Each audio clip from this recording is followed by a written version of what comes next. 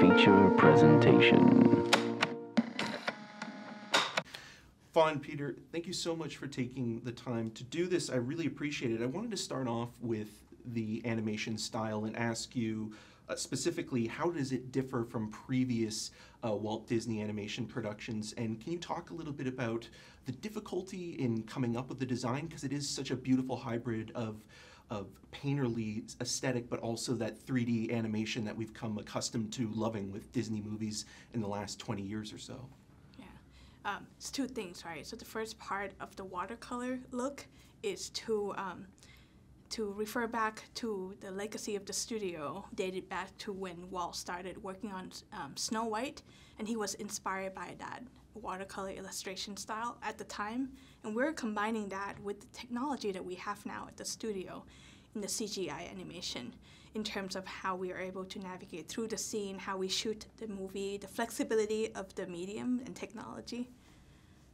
Is there a character or a moment that you were developing early on where you found that you really had the design and the style down pat? Because it does seem like something that does take quite a lot of time and effort and a collaboration process.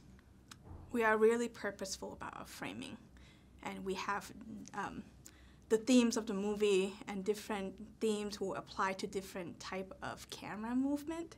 I don't want to get too geeky about it. No, please do. Please do. I think that's like the most exciting stuff, the way that the camera moves. And I think a lot of people take for granted, you know, direction and storyboarding. And I was very curious because in a past interview, you talked about clarity. And for somebody that is coming from a background of being a story artist and head of story, and now making their directorial debut, I was curious if that clarity becomes clearer when you're looking at the big picture as a filmmaker. Yeah, coming into this project, we are collaborating with the same cinematography team that I work with on Raya. So knowing them already, I know that they have their specific method dividing up into different themes when they shoot a movie. So I went to them early on and I say, I know you always think about this and I would love to know it and collaborate it with you early so we can really bring this look to life, right? So we divided Wish into the imagination side that's represented by Star, and the control and power side that's represented by Magnifico. And in the middle, there's a status quo of people who do not know the truth of this kingdom and is not yet activated to take action. So it's three different philosophies on how we shoot this movie. And was it always interesting finding a balance between that, or kind of finding, you know, the perspective of things with these characters and with the world that you were creating? For sure, because we're so used to be able to do whatever we like in the CGI format, right? Move the camera freely. In this case, when it's about control and power, you keep the camera still and let people be able to take in that CinemaScope aspect ratio that is so beautiful, and be able to be in that still moment and feeling the restriction of the framing.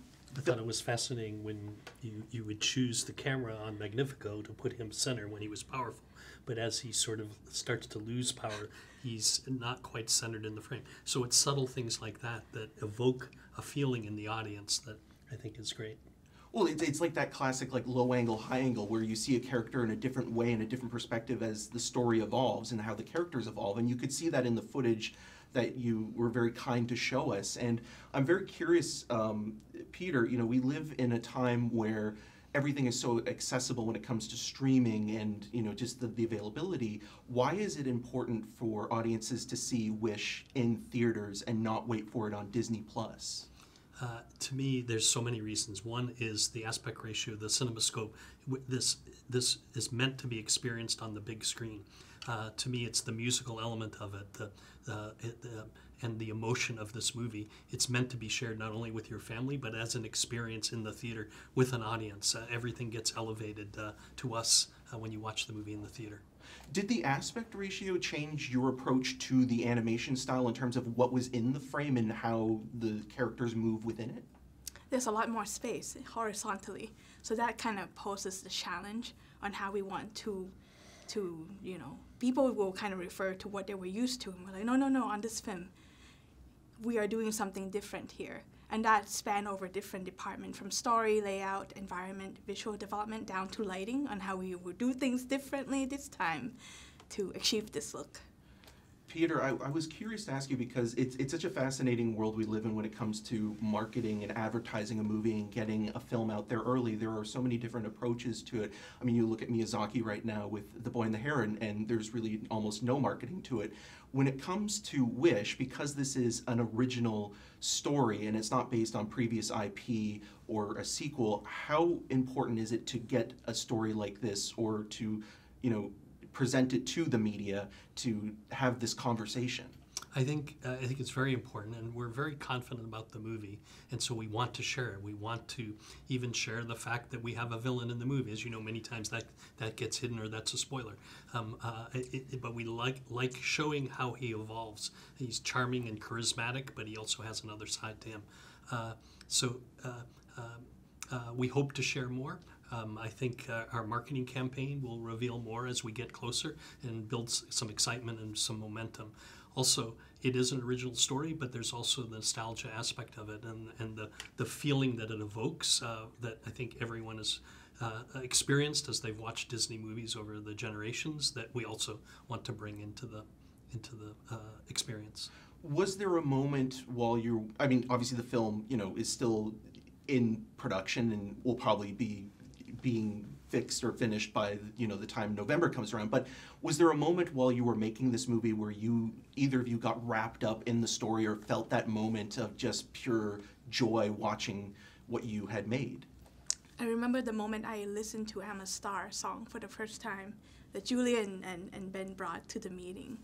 And I just feel so emotional on a song that is so joyful. I was like, what is going on right now? And I love the vibe that, you're a star, I'm a star. Everyone is affirming each other. That within that, there's this incredible power that is essentially your wish that will get you work towards your dream. For me, it was one of the scenes we shared with you today where Magnifico and Asha, our protagonist and antagonist, seem to have the same point of view on protecting the wishes, and yet we know where the movie is going after that. And I can't recall another film, and Jen Lee and Allison wrote the pages, and it was fascinating to have the two characters almost in alignment, at least at one point in the film. And you can be sympathetic towards King Magnifico as well, where he's not just simply a cardboard cutout villain. There's more complications to that, and I'm sure that'll be explored even deeper. I was just curious, the world of animation seems to be changing so much, and over the last 10 years, Peter, you've been working at Disney since 1995. That's almost 30 years. Can you talk about how animation has influenced your work outside of Disney, and especially in the last 10 years, you've had people like Guillermo del Toro really hit home the fact that animation is a medium and not a genre, and you have talked about that before as well. Yeah, it's very important. We make the films. These are films. These are films for everyone. We're not making films just for children, just for families. So we want films that people can relate to, that they can kind of expand their thinking. Absolutely. Well, I have to wrap with you two, but thank you so much for taking the time to talk to me, and congratulations. Thank you so much.